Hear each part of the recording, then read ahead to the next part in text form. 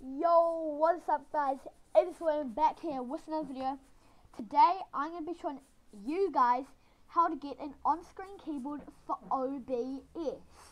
So basically, while you're playing a video game or just recording a video using OBS, it will show an on-screen keyboard like this picture right here, and whenever you press W, it will light up like Alt is.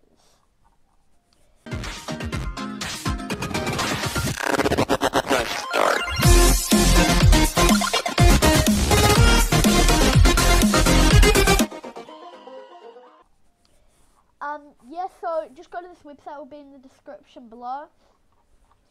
Then once you're on here, go down a bit, you'll see rewrite version 1.0.0. You'll just see a bunch of writing stuff. You just want to go ahead and press on one of these. This one, the top one, download from blah blah blah this. You press on that. Now, once you've done that, press the first one, not the source codes. Just the first one saying Noah board rewrite. Press on that. Then it'll load up in a zip file. Now guys, you want to find the Noah board file and you want to drag it to your desktop. Once you've done that, you want to open it up and you want to press on the noahboard.exe file. Then press extract all. Extract. Now that you've done that, you can close this and you can delete that. Now press on this. If it has the MB, it worked. Now just press on it. Then it will come up as a blue screen. What you want to do is right click it, press on load keyboard. Now you just have this. So you'll be able to see category. Press on one of these and then you can see what it does.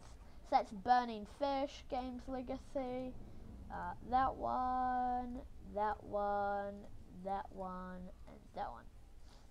I'm going to use this one. Oh, actually no. I'm going to use games.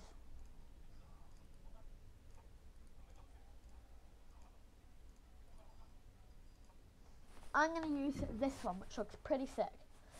Now you want to look here and try and find a style that you want. There's this one.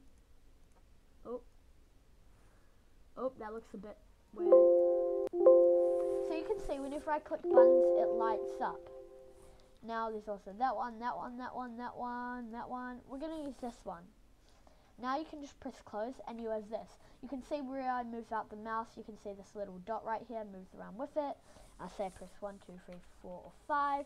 I'm holding W right down right now. Shift does that. W-E-S-A-D. Okay, now you just want to keep this tab open. Then you want to hop on to OBS and let's create a new scene. I'm calling it scene 2. Now first up, you want to add a capture which captures your game. Press OK. Now that you've made this, you want to add a new window capture and call it whatever you want. I'm calling it keyboard. Now press OK. Oh, the name's already in use, just keyboard 1, 2, 3. Now, you'll see this. You just want to press on no board, and boom, it shows up. Now you have this little no board thing. That's so satisfying. Okay, anyways, so now you have the small little source. Now you just put it where you want. I'm going to put it right here, and then boom. Now, if I hop into, say, well, we're not going to hop into a game now, but I'm pressing tab right now. 1, 2, 3, 4, 5. It just works like that. So now, whenever you hop into a game, it will show the on-screen keyboard. But yeah, it's that simple.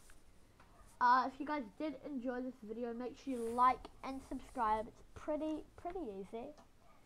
But yeah, I'll see you guys in the next video. Peace out.